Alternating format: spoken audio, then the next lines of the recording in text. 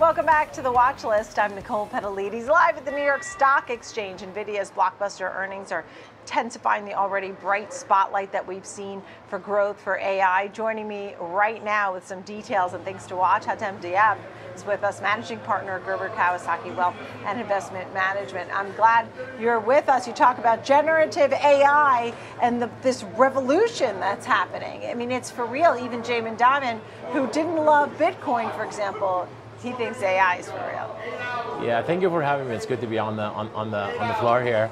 It's really fantastic what's going on. I think what happened with generative AI is really going to change the way that we interact with technology and computers in general. You know, the way we work, the way we talk to each other, the way really we do anything is going to be transformed in a way that we haven't seen since the dawn of the internet. And that's really where the Nvidia story comes in.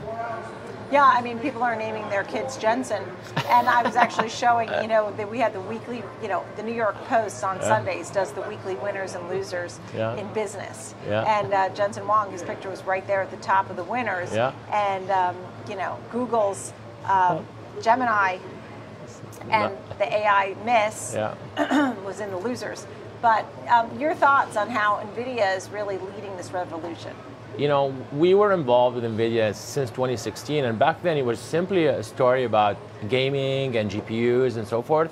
And the way that transformed is that these GPUs are really the best thing for all these very massive computational needs that Nvidia really has mastered over the last 20 years or so.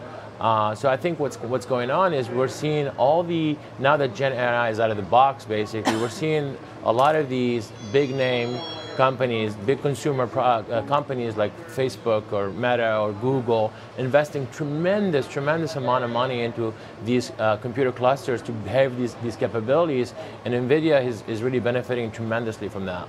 And so also about how AI is moving to mobile, people were talking about Qualcomm, for example, and just how it's evolving, right? And I guess everything we're doing will have some sort of AI.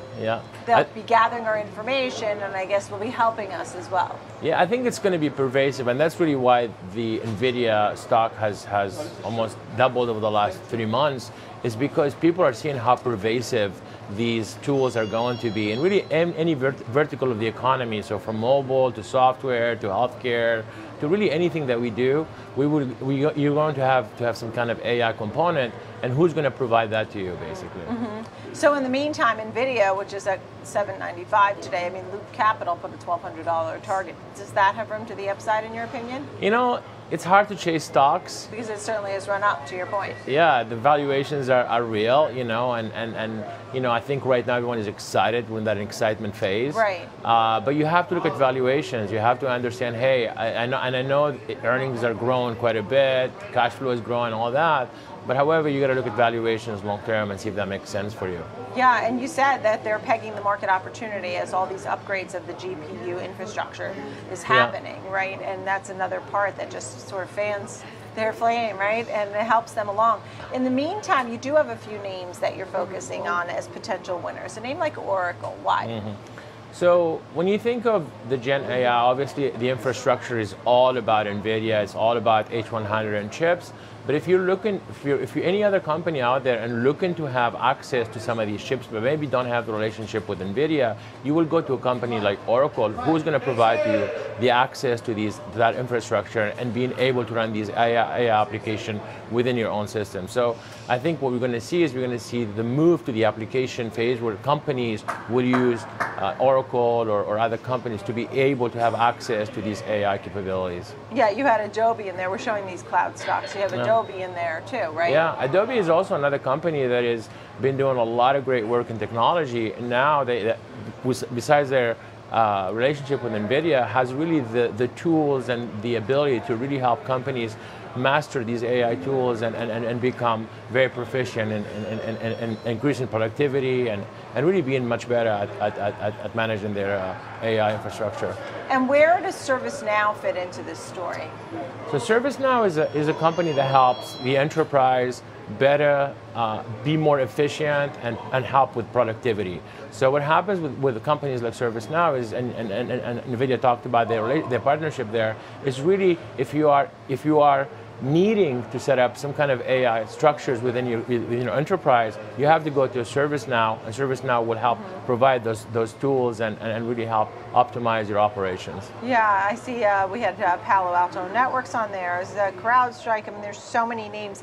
We're going to be talking about CRM, so Salesforce, so we'll have a lot of names that we're focusing on. Before I move away from this group overall, I mean the upside potential, some of them could be frothy, but what kind of upside are we seeing for this group?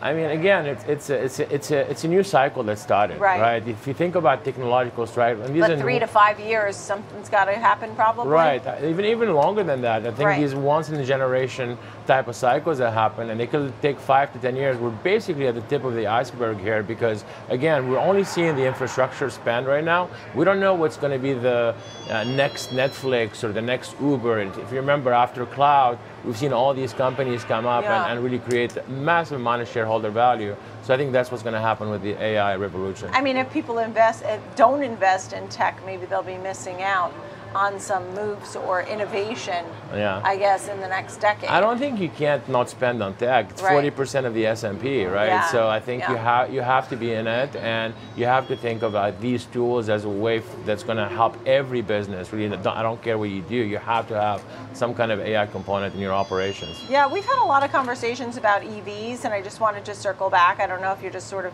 taking a step back from Tesla, like everybody seems to be doing. Over 1 year, Tesla's down 1%.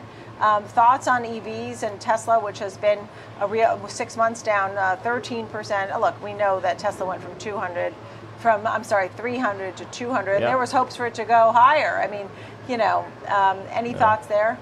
Yeah, it's been a rough time for Tesla. I think we haven't made money in that stock in the last 3 years, basically. But I think what's going on is a lot of the issues are self-inflicted. I think Tesla has reduced the price of their cars many times over, which created doubt about their margins or their growth rates. It really hurt the other EV companies, so the whole sector is struggling as a result. And Elon is frankly doing a lot of things that are not very pleasing to the consumer. I think there is a lot of negativity that he's been building up that is hurting the name.